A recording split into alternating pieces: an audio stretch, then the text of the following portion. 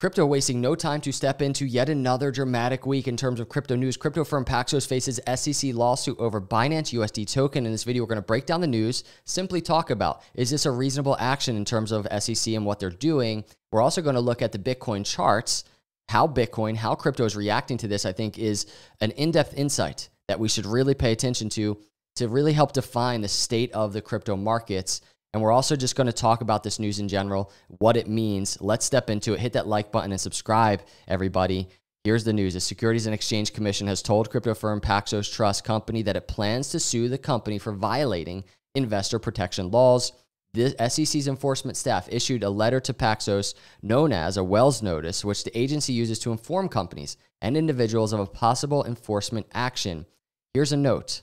This is over Woo Blockchain on Twitter. Firms that receive Wells notices are allowed to respond in writing and tell the SEC why it shouldn't proceed with a lawsuit. Wells notices aren't a final indication that the SEC will take enforcement action. So it's not done yet. It's not there yet, but it's already having an impact, which we're about to look at in 1 minute. But it's just not a final indication that the SEC will take enforcement action.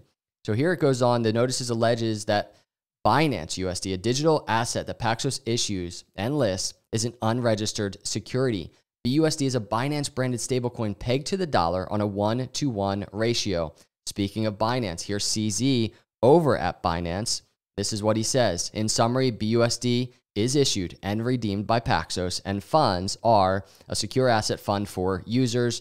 We were informed by Paxos they have been directed to cease minting new BUSD by the New York Department of Financial Services.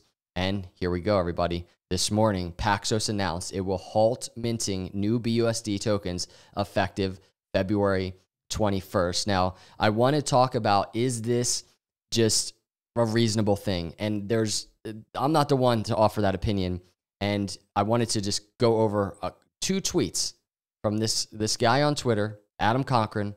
The fact that these assets hold underlying treasuries makes them a lot like a money market fund, exposing holders to a security even if they don't earn from it.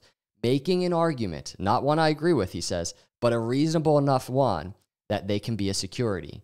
Worth fighting tooth and nail, but everyone who is shrugging this off as LOL, the SEC got it wrong, this doesn't pass the Howey test, needs to reevaluate. The SEC, believe it or not, has knowledgeable securities counsel. It's always good to kind of look at this from an objective viewpoint, not get emotional about the news, and just start commenting things like, LOL, the SEC got it wrong. I think this is just a great reminder as we navigate through all of these really in-depth topics. These are really big deals helping to define where we go in this industry. I'm not saying they're good things happening. These aren't the greatest headlines right now, but we have to navigate through.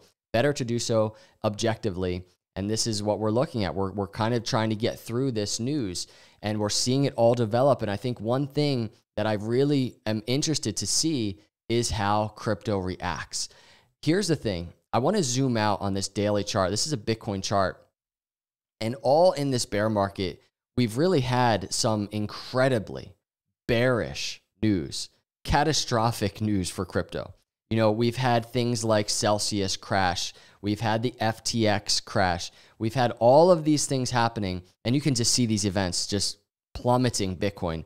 And all the while, one thing, because I cover a lot of technical analysis on this YouTube channel, all the while, through really some of the worst things happening that we've seen in crypto, or at least my years in crypto, Bitcoin has maintained itself. It has not even dipped as much as it has in prior bear markets. It has maintained its consistency in coming back to this huge 786 retracement line. We've even most recently bounced out of it in between these 2 halving events that we're in right now.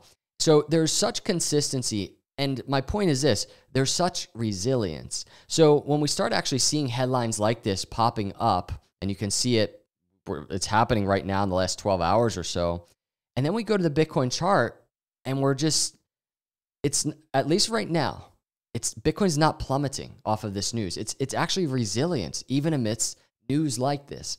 So the news looks really, really negative on the zoomed in. When we really start just looking at the headline, it looks extremely negative, but I think it's important to just take note of the resilience that Bitcoin is having right now. And I can't help but question, we go over to S&P 500, we look at the stock market the stock market up and green a little bit right now.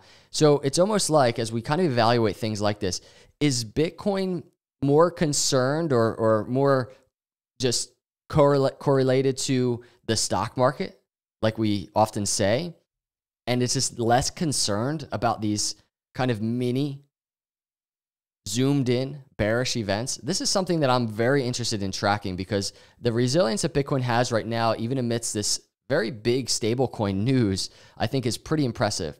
One thing to note is this, and this is Eleanor over on Twitter, another step in the unilateral effort between the SEC, NYDFS, US OCC to blitz crypto. More Wells notices going out in the coming 2 to 3 weeks, I'm told. That's kind of a massive warning. And not only is it a warning that there will be likely more negative headlines for the crypto space, but it's kind of a warning to get this on our radars. And this is the way that I'm looking at the markets. This is what I'm personally doing. It's on my radar as these headlines drop.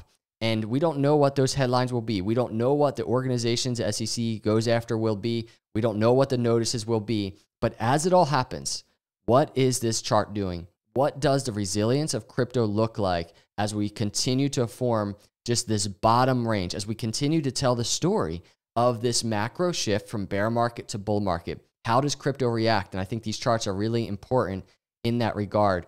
Not only that, what is S&P 500? What is stock market doing? And how much of an impact is that having to kind of hold up, prop up Bitcoin amidst all of this news? So the next couple of weeks is going to be extremely interesting. I would be really curious to know your thoughts in the comments below. If you're not a subscriber, please hit that subscribe for crypto news, technical analysis, all that good stuff. And please hit that like button. It means a lot to me. I will see you all in the next video. God bless.